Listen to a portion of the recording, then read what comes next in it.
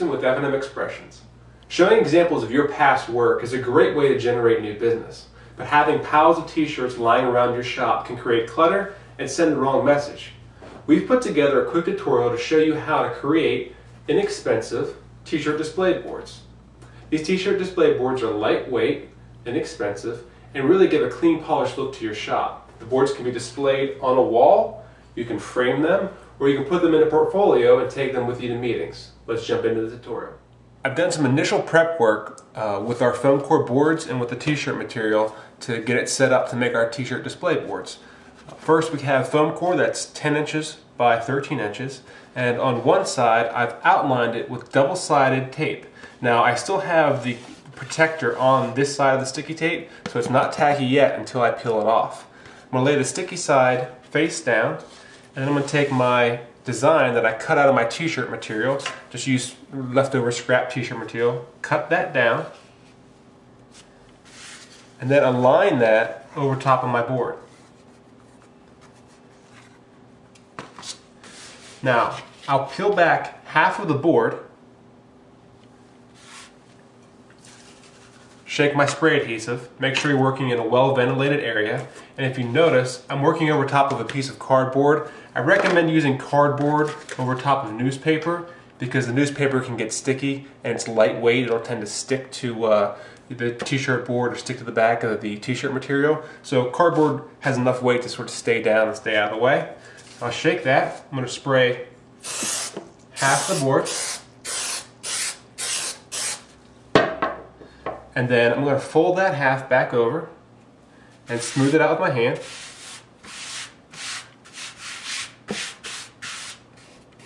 Press out any wrinkles that may happen, and then fold the other half and repeat the process.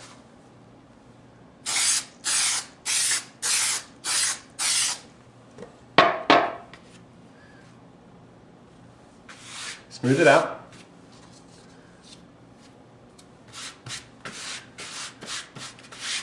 The spray adhesive dries a little slow, so you have time to smooth out any wrinkles that might happen or peel it back up. Then you can pick your board up, remove the sticky cardboard, and now I can flip my board over, work on a clean surface. I'm going to remove the spray adhesive, or the adhesive protectors from the double-sided tape.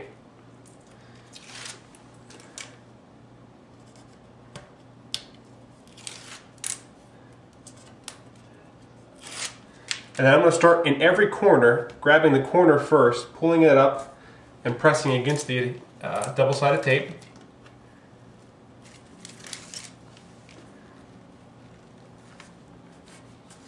Repeating the process in all four corners.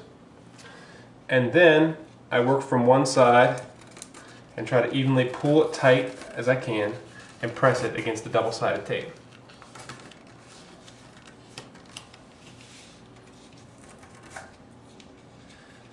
Starting in the corners first will give you a nice clean edge to your display board.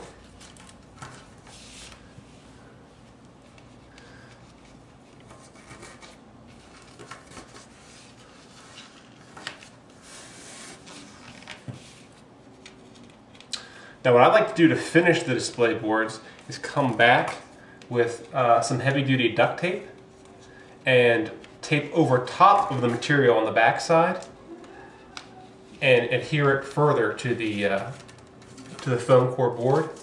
So I'll come back with heavy-duty duct tape and go over the top of the board of the shirt that's stretched there. But you can see I now have a crisp board. It's got nice crisp edges that I can use to display in my shop to show off my work.